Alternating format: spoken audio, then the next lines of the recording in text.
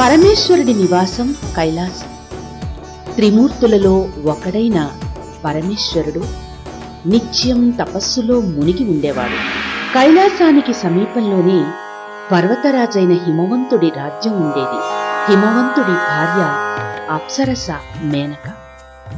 వారికి జన్మించింది పార్వతి.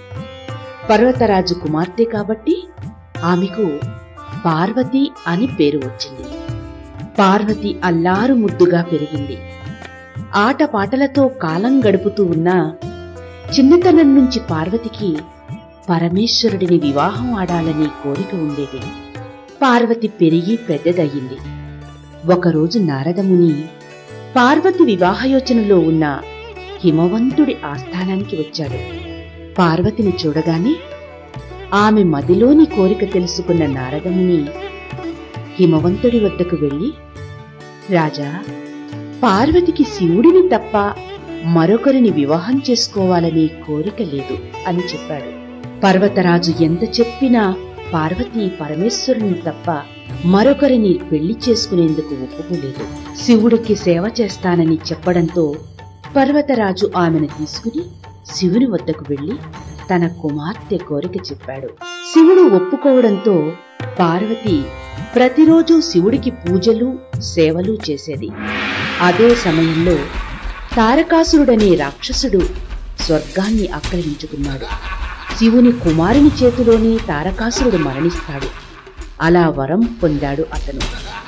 తారకాసురుని చంపాలంటే శివుని వివాహం అనివార్యమయ్యింది. బ్రహ్మదేవునికి ఇది తెలుసు. బ్రహ్మదేవుడు మన్మధుణ్ణి పిలిచాడు. శివుడి తపస్సు భగ్నం చేసి పార్వతీదేవిని వివాహం చేసుకునేందుకు అనుకూల పరిస్థితిని కల్పించమని ఆదేశించాడు. వెంటనే మన్మథుడు తన భార్య రతీదేవితో కలిసి కైలాసానికి వెళ్ళాడు. తపస్సులో మునిగి ఉన్న శివుడిని చూసి మన్మథుడు భయపడ్డాడు. శివుడి తపస్సు ఎలా భగ్నం చేయగలనా అని ఆలోచించాడు. శివుడికి పార్వతీదేవి పూజ చేసే సమయంలో ఆయన మీద బాణాలు వేశాడు మన్మథుడు. తపస్సు భగ్నమైన శివుడు కోపంతో మూడవ కన్ను తెరిచి చూడగా ఆ కంటి నుంచి వెలువడిన మంటలలో మన్మథుడు కాలిపోయాడు. తిరిగి తపస్సులో మునిగిపోయాడు శివుడు. జరిగింది చూసి భయపడిన పార్వతి కేవలం భక్తి ద్వారానే పరమేశ్వరుణ్ణి భర్తగా పొందగలను అనుకున్నది.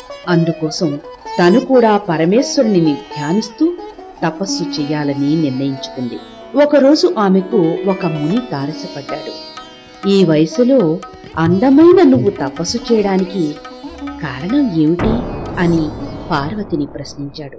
పరమేశ్వరుని వివాహం ఆడాలన్నది నా కోరిక అని పార్వతి చెప్పగా అది నెరవేరదని చెప్పాడు ముని. శివుడు మోసగాడని, అతడి కోసం సమయాన్ని వృధా చేసుకోవద్దని చెప్పాడు ఆ ముని. ఈ విషయం మీద పార్వతికి నచ్చజెప్పడానికి ముని చాలాసేపు ప్రయత్నించి విఫలమయ్యాడు. శివుడి గురించి ఎన్నో అబద్ధాలు చెబుతున్న ముని మీద కోపం తెచ్చుకుంది పార్వతీదేవి. చివరకు ఆ ముని తన నిజస్వరూపాన్ని ప్రదర్శించాడు. అతడు ఎవరో కాదు, సాక్షాత్తు పరమేశ్వరుడు.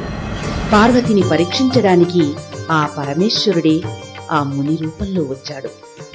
పరమేశ్వరుణ్ణి చూసి ఆనందపడింది పార్వతి. పార్వతిని వివాహమాడ్డానికి అంగీకరించాడు శివుడు. పరమేశ్వరుడి నిర్ణయాన్ని తెలుసుకున్న సప్తర్షులు హిమవంతుడి వద్దకు వెళ్లి అతడిని కుమార్తె వివాహానికి ఒప్పించారు. పార్వతి పరమేశ్వరుల వివాహం వైభవంగా జరిగింది. వివాహమైన తరువాత ఇంద్రాది దేవతలు పరమేశ్వరుని వద్దకు వెళ్లి బ్రహ్మదేవుని ఆజ్ఞను మన్మథుడు పాటించాడని అతడిని తిరిగి బ్రతికించమని వేడుకున్నారు. మన్మథుణ్ణి తిరిగి బ్రతికించాడు శివుడు. కొద్ది కాలానికే శివపార్వతులకు ఒక కుమారుడు జన్మించాడు. అతడే కుమారస్వామి. 6 ముఖాలతో జన్మించిన అతడిని షణ్ముఖుడు అని కూడా పిలుస్తారు. శివపార్వతుల కుమారుడు వినాయకుడు. అతడు విఘ్నాధిపతి. బాలుడిగా ఉన్న కాలంలోనే కుమారస్వామి దేవతలకు నాయకుడై తారకాసురుణ్ణి వధిస్తాడు. ఆంధ్రదేశంలోని శ్రీశైలం, దాక్షారామం, శ్రీకాళహస్తి, వేములవాడ తదితర ప్రాంతాలలో ప్రసిద్ధ శివాలయాలున్నాయి.